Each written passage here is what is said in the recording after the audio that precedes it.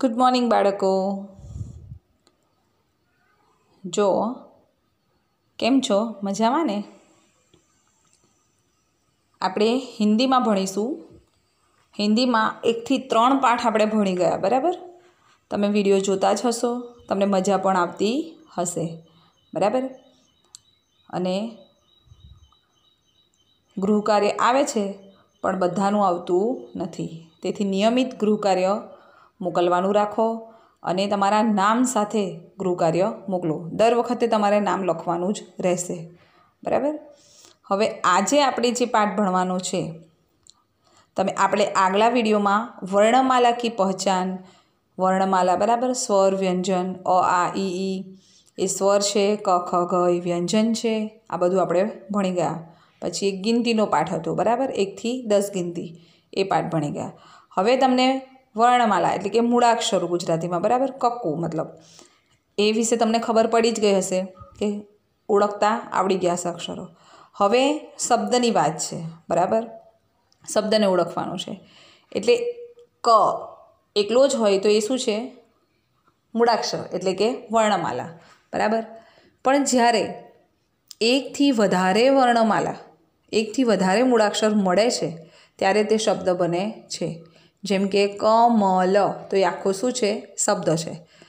ક ને એકલો તો એ મૂળાક્ષર છે. મ એકલો, લ એકલો, આ 3 અક્ષર ને વચ્ચે જગ્યા રાખીને લખો તમે તો એ શું છે? અક્ષરો, બરાબર? પણ જ્યારે એ 3 અક્ષરને ભેગા કરવામાં આવે છે તો એક શબ્દ બની જાય છે, જેને શું કહેવાય? ક, મ, લ, બરાબર? આવી રીતે આજે આપણે પાઠમાં શબ્દની પહચાન, શબ્દની ઓળખ મેળવવાની છે. જો પાઠનું નામ છે પાઠ 4, સહી શબ્દો કી પહચાન. સહી શબ્દો કી પહચાન એટલે કે સાચા શબ્દોની ઓળખ, બરાબર?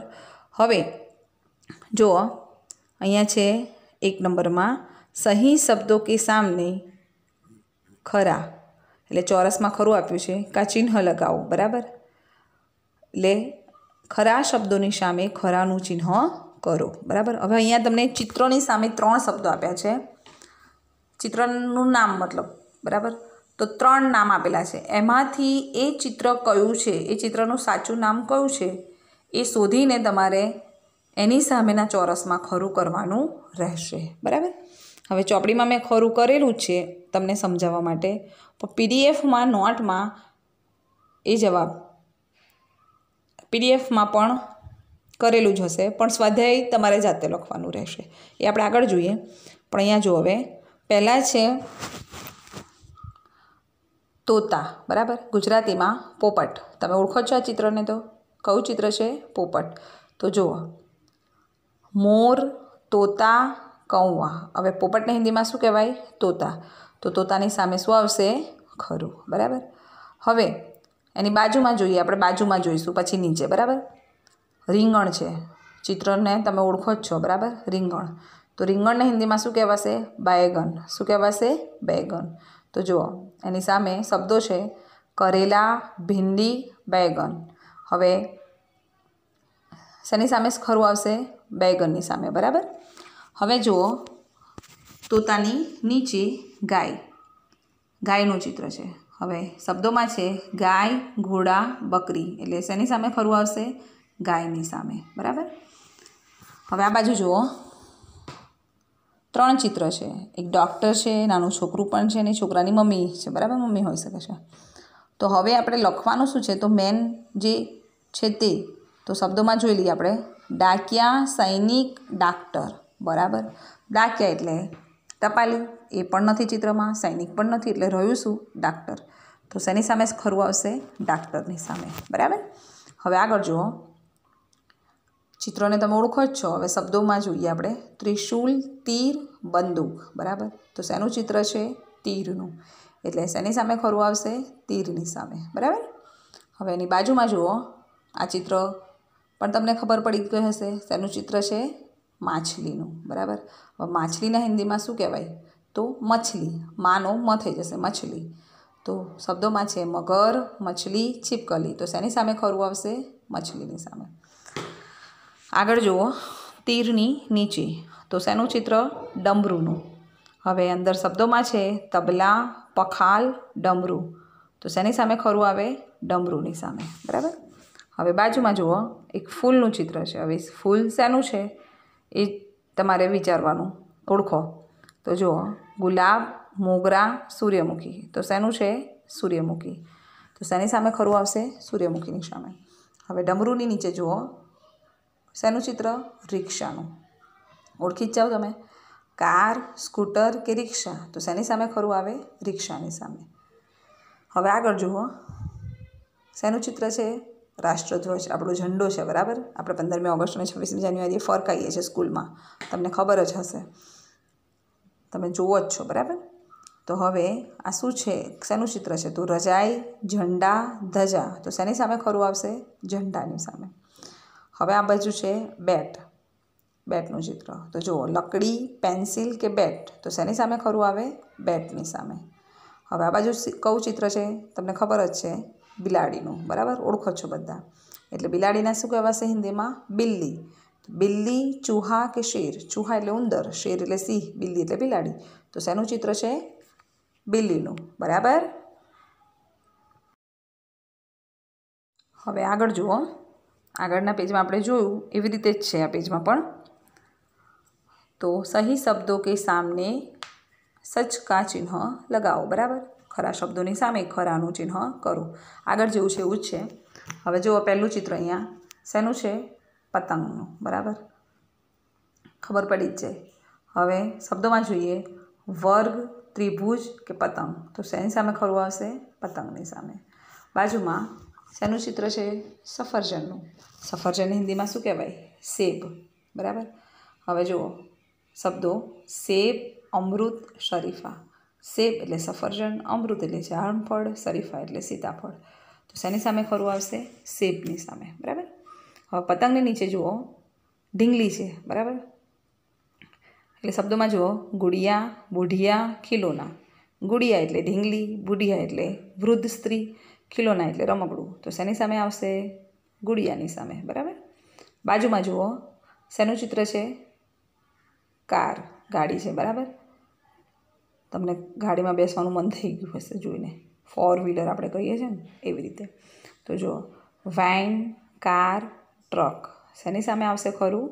કારની સામે. બરાબર. હવે ગુડિયાની નીચે જુઓ, શેનું ચિત્ર છે? તો શબ્દો વાંચશો તો ખબર પડી જાય તમને કે શું હોઈ શકે છે. રાજા, રાની, રાજકુમાર. હવે રાજકુમાર નાનો છોકરો હોય. બરાબર. તો અને રાજા પણ દેખાતા નથી, તો શું રહ્યું? રાની. તો શેનું ચિત્ર છે? રાની. એટલે ખરું આવશે રાનીની સામે. હવે એની બાજુમાં જુઓ, ચિત્રોને તમે ઓળખો જ છો. તો બોલો, તીર, બંદૂક કે પિસ્તોલ. તો શું આવે? બંદૂક. શેની સામે ખરું આવશે? બંદૂક. હવે રાનીની નીચે જુઓ, આ પણ તમને ખબર છે, તારા, ચંદ્રમા કે સૂર્ય. તો શેની સામે ખરું આવશે? સૂર્યની સામે. બરાબર. એની બાજુમાં જુઓ, ગેંદ, ગોલી કે અંડા. હવે આ ચિત્રો શેનું છે એ ઓળખવાનું છે. તો ખબર પડી જ જાય શું છે? અંડા. બરાબર. અંડાની સામે ખરું આવશે. હવે આ બાજુ સૂર્યની નીચે જુઓ, નાવ, જહાજ કે નારકી. બરાબર. હવે જહાજ તો મોટું હોય. બરાબર. અને આ તમે જોયું છે, તમને દોરતા પણ આવડે છે. શું છે? હોડી. તો એ હોડીને શું કહેવાશે હિન્દીમાં? નાવ. એટલે શેની સામે ખરું આવશે? નાવની સામે. બરાબર. હવે આ બાજુ જુઓ, ફૂલ છે. શેનું ફૂલ છે? કમલ, ગુલાબ કે ગેંદા. તો શેનું ફૂલ છે? ગુલાબનું. એટલે ખરું આવશે ગુલાબની સામે. હવે નાવની નીચે જુઓ, બંદર, ગધા, શેર. આ તો બધાને જ આવડે, બધાનું ફેવરેટ. બરાબર ને? શું? બંદર. શેની સામે ખરું આવશે? બંદરની સામે. હવે આ બાજુ જુઓ, ચિત્ર તમે ઓળખો છો, ઘડિયાળ. બધા જ ઓળખે છે. પણ હવે અહીંયા જે શબ્દો છે એ જો ધ્યાનથી વાંચવાના છે. કલાઈ ઘડી. કલાઈ એટલે હાથમાં પહેરવાની ઘડી. કલાઈ એટલે દીવાર ઘડી, એટલે દિવાલ પર આપણે લગાવીએ છીએ તે. અને ટેબલ ઘડી, તો ટેબલ પર મૂકીએ છીએ તે. હવે આ કઈ ઘડી છે એની સામે ખરું આવે? તો આ કઈ ઘડી છે? કલાઈ ઘડી. બરાબર. હાથમાં પહેરવાની ઘડિયાળ છે, એટલે એની સામે ખરું આવશે. અહીંયા જુઓ, ત્રીજું, ખાલી સ્થાન મેં ઉચિત વર્ણ રખ કર નામ પૂર્ણ કરો. બરાબર. એટલે હવે આગળ જે ખરું હતું એવું નથી, સમજજો. આ તમારે પીડીએફમાં જાતે લખવાના છે જવાબ. એટલે તેનું ગુજરાતી જુઓ. ખાલી જગ્યામાં યોગ્ય અક્ષર મૂકીને નામ પૂરું કરવાનું છે. બરાબર. અહીંયા ચિત્રો આપેલા છે. ચિત્રોના નામ પણ ઉપર લખેલા છે, પણ બીજી ખાલી જગ્યા છે એમાં એક અક્ષર નથી લખેલો, તો તે તમારે પૂરો કરવાનો રહેશે. બરાબર. હવે પીડીએફમાં નોટમાં તમારે જે લખવાનું છે એમાં ચિત્રો નહીં આવે, એટલે ડાયરેક્ટ તમને શબ્દ જ લખેલો હશે, આખો શબ્દ લખેલો હશે અને એક અડધો લખેલો હશે, મતલબ ખાલી જગ્યાવાળો. તો એ જે ખૂટતો અક્ષર હોય એ તમારે લખવાનો રહેશે. બરાબર.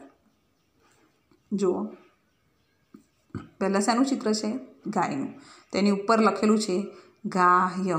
હવે નીચે ગાયની નીચે ખાલી જગ્યા ય એવું લખેલું છે, તો તમારે એ ખાલી જગ્યામાં લખવાનું શું આવશે? ગાય. હવે ગાયમાંથી જે અક્ષર રહી ગયો છે એ નીચેની ખાલી જગ્યામાં લખવાનો છે. બરાબર. હવે ય લખેલો છે એટલે શું રહી ગયું? ગા. બરાબર. એવી રીતે બાજુમાં જુઓ, શેનું ચિત્ર છે? તો બકરી. એટલે હવે અહીંયા શું રહી ગયું છે? બક લખેલું છે, ખાલી જગ્યામાં શું રહ્યું? રી. એટલે શું લખવાનું રહેશે? રી. એટલે બનશે આખો શબ્દ બકરી.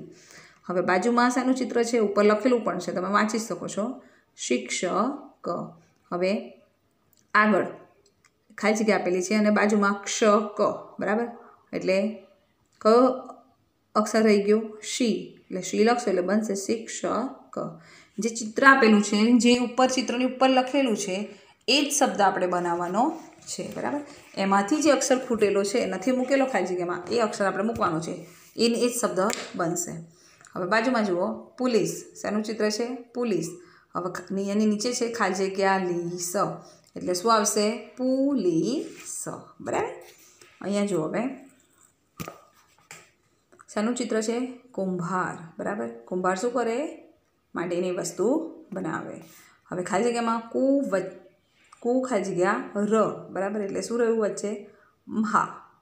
મળદો અને હા. બરાબર. કુંભાર. બાજુમાં સંતરા. એટલે સન ખાલી જગ્યા રા. એટલે વચ્ચે શું આવશે? ત. બાજુમાં મટર. મટર એટલે વટાણા. બરાબર. ખાઓ છો ને વટાણાનું શાક? એ વટાણા. હવે મ લખેલો નથી, મટર. બરાબર. એટલે પહેલાં ખાલી જગ્યા ટર. એટલે શું આવશે ખાલી જગ્યામાં? મ. બરાબર. બાજુમાં જુઓ, સેબ. સેબ આપણે આગળ જોઈ ગયા. સેબ એટલે સફરજન. હવે નીચે જુઓ, ખાલી જગ્યા બ. એટલે શું આવશે ખાલી જગ્યામાં? સે. બરાબર. એટલે બનશે સેબ. હવે નીચે જુઓ, અમૃત. શેનું ચિત્ર છે? અમૃત. અમૃત એટલે જામફળ. એ પણ આપણે આગળ જોયું.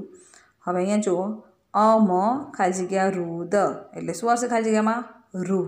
બરાબર. એટલે બનશે અમૃદ. હવે એની જોડે જુઓ, અંગૂર. બરાબર. એટલે અંગૂર એટલે દ્રાક્ષ. દ્રાક્ષનું ચિત્ર છે. હવે એની નીચે જુઓ, ખાલી જગ્યા ગુર. એટલે ખાલી જગ્યામાં શું આવશે? અંગૂર. બાજુમાં જુઓ, લૌકી. લૌકી એટલે દૂધી. બરાબર. દૂધી. હવે નીચે જુઓ, ખાલી જગ્યા કી. એટલે ખાલી જગ્યામાં શું આવશે? લવ. બરાબર. એટલે બનશે લવ કી. બાજુમાં આલુ. આલુ યાની બટાટા. બરાબર. હવે એની નીચે જુઓ, આ ખાલી જગ્યા. એટલે ખાલી જગ્યામાં શું આવશે? લુ. એટલે શું બનશે? આલુ. હવે અહીંયા જુઓ, બેગન. બેગન યાની રીંગણ. બરાબર. રીંગણ. રીંગણને હિન્દીમાં શું કહેવાય? બેગન. હવે ખાલી જગ્યામાં જોઈએ તો ખાલી જગ્યા ગન. એટલે ખાલી જગ્યામાં શું આવશે? બೈ. એટલે બનશે બેગન. બાજુમાં જુઓ, ભેંસ. હવે હિન્દીમાં, ગુજરાતીમાં શું આવે? ભેંસ. ખાલી ભેંસ. ભલે એક માત્ર ભે, પણ હિન્દીમાં બે માત્ર છે એટલે ભેંસ. ખાલી જગ્યામાં ખાલી જગ્યા સ. એટલે ખાલી જગ્યામાં શું આવશે? ભાઈ. શબ્દ બનશે ભેંસ. હવે બાજુમાં જુઓ, ચિત્ર જોઈને તમને ખબર પડી જ જાય. શેનું ચિત્ર છે? ઊંટનું. બરાબર. એટલે ઉપર લખેલું છે ઊંટ. હવે નીચે ખાલી જગ્યામાં ખાલી જગ્યા ટ. એટલે શું આવશે? ઉ. બાકી રહી ગયું છે ઉ. એટલે બનશે ઊંટ. બાજુમાં જુઓ, ડાકિયા. ડાકિયા યાની ટપાલી. બરાબર. ડાકિયા યાની ટપાલી. તો ડા ખાલી જગ્યા યા. હવે વચ્ચેનો અક્ષર અહીંયા નથી, એટલે વચ્ચે કયો અક્ષર રહી ગયો છે? કી. એટલે શબ્દ બનશે ડાકિયા. હવે આ બાજુ જુઓ, રીંગણની નીચે તો ડાક્ટર. બરાબર. આગળ જે ચિત્ર હતું ડાક્ટરનું એ જ. તો એની નીચે છે ડા ખાલી જગ્યા ર. એટલે ખાલી જગ્યામાં શું આવશે? ટ. એટલે ડાક્ટર. હવે બાજુમાં જુઓ, દરજી. બધા ઓળખો છો દરજીને, તો દરજી શું કરે? કપડાં સીવે. ખાલી જગ્યામાં જુઓ દ ર ખાલી જગ્યા, છેલ્લી ખાલી જગ્યામાં આપણે અક્ષર મૂકવાનું છે. શું આવશે? જી. એટલે શું બનશે? દ ર જી. હવે બાજુમાં જુઓ હલવાઈ. હલવાઈ એટલે કંદોઈ. હલવાઈ યાની કંદોઈ, જે મીઠાઈ બનાવે છે, બરાબર? જે મીઠાઈ બનાવે ને હલવાઈ કહેવાય. ગુજરાતીમાં એને કંદોઈ કહેવાય. હવે નીચે જુઓ હલવા ખાલી જગ્યા, એટલે ખાલી જગ્યામાં શું આવશે? ઈ. હલવા ઈ. હવે અહીંયા આગળ જુઓ બઢઈ. બઢઈ. બઢાઈ. બઢાઈ યાની સુથાર, જે લાકડાની વસ્તુ બનાવે છે. એટલે જુઓ બ ખાલી જગ્યા ઈ, એટલે ખાલી જગ્યામાં શું આવશે? ઢ. એટલે શું બનશે? બઢઈ. હવે જુઓ સ્વાધ્યાય છે ચોપડીનું, બરાબર? આગળ જે ચિત્રો આવેલા છે એ જ. હવે પહેલાં છે ચિત્રો કો ઉનકે નામ કે સાથ રેખા ખીંચકર મિલાઓ, બરાબર? ચિત્રોને તેમના નામ સાથે લીટી દોરીને જોડો, એટલે કે જોડકા છે. પહેલાં ચિત્રો આપેલા છે, હવે એ ચિત્રો શેના છે એ એમના નામ સામે આપણે જોડવાના છે. તો જુઓ પહેલાં મછલી, બરાબર? શેનું ચિત્ર છે પહેલાં? એટલે મછલી. એટલે આ બાજુ મછલી લખેલું હોય ત્યાં એને જોડવાનું છે. બીજું છે ડિબ્બા, બરાબર? ડિબિયા એટલે ડબ્બો છે, તો અહીંયા લખેલું હોય ડિબિયા, ત્યાં એને જોડવાનું રહેશે. પછી છે કેરી. કેરી એટલે આમ, બરાબર? હવે આમ લખેલું હોય ત્યાં એને જોડવાનું છે. પછી છે ખિડકી. તમે દરવાજો પણ અંદાજો લગાવી શકો છો, પરંતુ આપણે જોવાનું છે નામમાં શું લખેલું છે. તો નામમાં દરવાજો ક્યાંય લખેલું નથી, ખિડકી લખેલું છે. ખિડકી યાની બારી, બરાબર? ઘરમાં જે બારી હોય છે તે. તો જ્યાં ખિડકી લખેલું હોય ત્યાં એને જોડવાનું રહેશે. આગળ જુઓ પતંગિયું, બરાબર? ગુજરાતીમાં પતંગિયું. પતંગિયાને હિન્દીમાં શું કહેવાય? તો તિતલી. તો આપણે અંદર જોવાનું છે તિતલી ક્યાં છે, અને પછી તિતલી જોડે જોડવાનું છે. આગળ જુઓ કાકડી છે, બરાબર? તમે ખાઓ છો ને કાકડી, આપણે કચુંબરમાં ખાઈએ. કાકડી ખાવાથી બહુ ફાયદો થાય.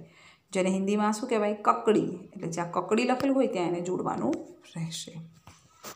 આગળ જુઓ બીજું ઉદાહરણ કે અનુસાર શબ્દ બનાવો ઓર લીખો. ઉદાહરણ મુજબ શબ્દ બનાવો અને લખો, બરાબર? જો અહીંયા ઉદાહરણ આપેલું છે કે કછું, મછું, બટું, મહું, બરાબર? હવે ગોળ અક્ષરમાં મોટા અક્ષરે આ લખેલો છે, એટલે સામે જે બે જ અક્ષર લખેલા છે કછું, એને છેલ્લે આ જોડે જોડવાનું, એટલે શું બનશે? કછુઆ. એટલે અહીંયા જુઓ પહેલા નંબરમાં લખેલું છે કછુઆ. પછી બીજું મછું અને આ જોડો એટલે શું બનશે? મછુઆ. પછી ત્રીજું બટું અને આ જોડો એટલે શું બનશે? બટુઆ. પછી ચોથું મહું, એની જોડે આ જોડશો એટલે શું બનશે? મહુઆ, બરાબર? એટલે પહેલું જે છે એ 3 ઉદાહરણ આપેલા છે. હવે બીજું ઈનું છે. પહેલાં આ છે, આનું જોયું, હવે ઈનું, બરાબર? હવે આ એ પાછળ જોડવાનું હતું, જ્યારે હવે અહીંયા ઈ છે એ આગળ જોડવાનું છે, બરાબર? એટલે જુઓ ઈ, પછી લખેલું છે માન, બીજું છે સાઈ, ત્રીજું છે ખ, ચોથું છે રાન. હવે આ ઈને આ બધા જ શબ્દોની આગળ જોડવાનું છે. એટલે જુઓ પહેલું ઉદાહરણ છે માન જોડે ઈ લગાવ્યું છે, એટલે ઈ મા ન, બરાબર? હવે બીજું જુઓ સાઈ જોડે આપણે આગળ ઈ લગાવીશું એટલે શું બનશે? ઈ સા ઈ. પછી ખ જોડે આપણે આગળ ઈ લગાવીશું એટલે શું બનશે? ઈ ખ, બરાબર? પછી ચોથું રાન જોડે આપણે આગળ ઈ લખાઈશું એટલે શું બનશે? ઈ રા ન, બરાબર? આવી રીતે શબ્દ બને છે. હવે ત્રીજુંમાં શું છે? જુઓ બ, બરાબર? બને પણ ઈની જેમ આગળ લગાવવાનો છે, પાછળ લગાવવાનો નથી. જો હવે પહેલાં છે ગુલા, હવે એની આગળ બ લગાવો એટલે પહેલું શબ્દ શું બનશે? બગુલા, બરાબર? બગુલા એટલે બગલું, ખબર છે બધાને? હવે ગુલાની નીચે જુઓ તખ, હવે એની આગળ આપણે બ લગાવીશું એટલે બીજા નંબરમાં શબ્દ શું બનશે? બ ત ખ. હવે તખની નીચે જુઓ રસાત, એટલે રસાતને આગળ આપણે બ લગાવીશું તો શું બનશે? બરસાત, બરાબર? હવે ચોથું છે કરી. કરી એટલે એની આગળ આપણે બ લગાવીશું તો શું બનશે? બકરી, બરાબર? જો આપણો પાઠ અહીંયા પતે છે. તમને સમજ પડી જ ગઈ હશે, પણ હું તમને પીડીએફમાં કહી દઉં તો પણ સમજાવી દઉં છું. જુઓ પીડીએફમાં પહેલાં પાઠનું નામ સહી શબ્દો કી પહચાન, એટલે સાદા શબ્દોની ઓળખ. પછી છે સૂચના, જેમ ચોપડીમાં હતું તેમજ સહી શબ્દો કે સામને સચ કા ચિહ્ન લગાવો, એટલે ખરા શબ્દોની સામે ખરોનું ચિહ્ન કરો. જો અહીંયા પહેલાં તોતા લખેલું છે. હવે ચોપડીમાં શું હતું? ત્યાં ચિત્ર હતું.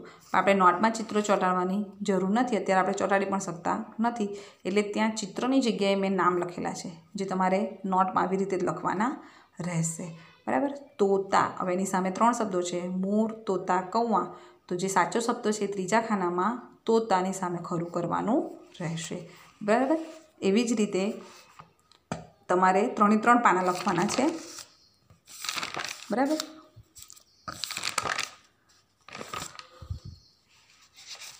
જો હવે એવી રીતે બીજા પાનામાં એક સમજાવી દઉં તમને હું કે ડમરું. બરાબર? તો તબલા, પખાલ અને ડમરું.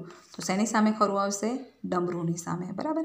એવી રીતે આ ત્રીજા નંબરના પાનામાં તો ડાક્ટર. તો ડાકિયા, સૈનિક અને ડાક્ટર. તો શેની સામે ખરું આવશે? ડાક્ટર.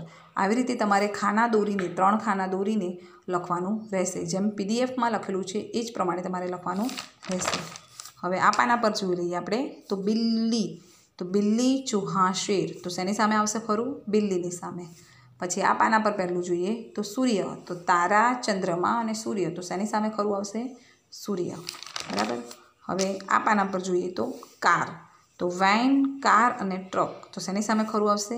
કાર. બરાબર? ચોપડીમાં જે ચિત્ર જોઈને આપણે શોધીને ખરું કરવાનું. તો ચિત્રની જગ્યાએ અહીંયા મેં શબ્દ લખેલો છે. બરાબર? હવે જો એવી રીતે સ્વાધ્યાયમાં જોઈ લઈએ. ચોપડીમાં હતું તે રીતે સમજાવવાનું હતું, પણ અહીંયા મેં પહેલેથી જ સ્વાધ્યાય લખેલું છે. ખાલી સ્થાન મેં ઉચિત વર્ણ રખ કર નામ પૂર્ણ કરો. એટલે ખાલી જગ્યામાં યોગ્ય અક્ષર મૂકીને નામ પૂરું કરો. બરાબર? હવે ચોપડીમાં આ ગાય લખેલું છે તે લખેલું તો હતું જ, પણ ચિત્ર પણ હતું. જ્યારે આપણે અહીંયા ચિત્ર નથી લગાવવા. એટલે ગાય તો ખાલી જગ્યા ય. તો ખાલી જગ્યામાં શું આવશે? ગા. બરાબર? એવી જ રીતે તમારે બધા જ શબ્દોમાં જે ખૂટતો અક્ષર છે એ લખવાનો રહેશે. બરાબર? હવે આ ત્રીજા નંબરના પાના પર આપણે જોઈએ કે ઉદાહરણ કે અનુસાર શબ્દ બનાવો ઓર लिखो. તો ઉદાહરણ મુજબ શબ્દ બનાવો અને લખો. બરાબર? તો એવી જ રીતે આપણે ચોપડીમાં સમજ્યા તેમ કચ્છું અને જે ગોળમાં છે આ, તો આગળ છે કચ્છુઆ. આવી રીતે તમારે શબ્દ બનાવવાના છે. ના સમજ પડે તો વિડીયોમાં આપણે ચોપડીમાં લખેલું જ છે એ રીતે જોઈને તમે લખી શકો છો અને સમજી શકો છો. બરાબર? તો આ પ્રમાણે પીડીએફનું લેશન તમારે હિન્દીની નોટમાં જ લખવાનું છે. અને જે જવાબ આપણે બાકી રાખેલા છે મેં તમને સમજણ પાડી છે એ રીતે જવાબ તમારે જાતે લખવાના રહેશે. બરાબર? એટલે બધા વિદ્યાર્થીઓ લખે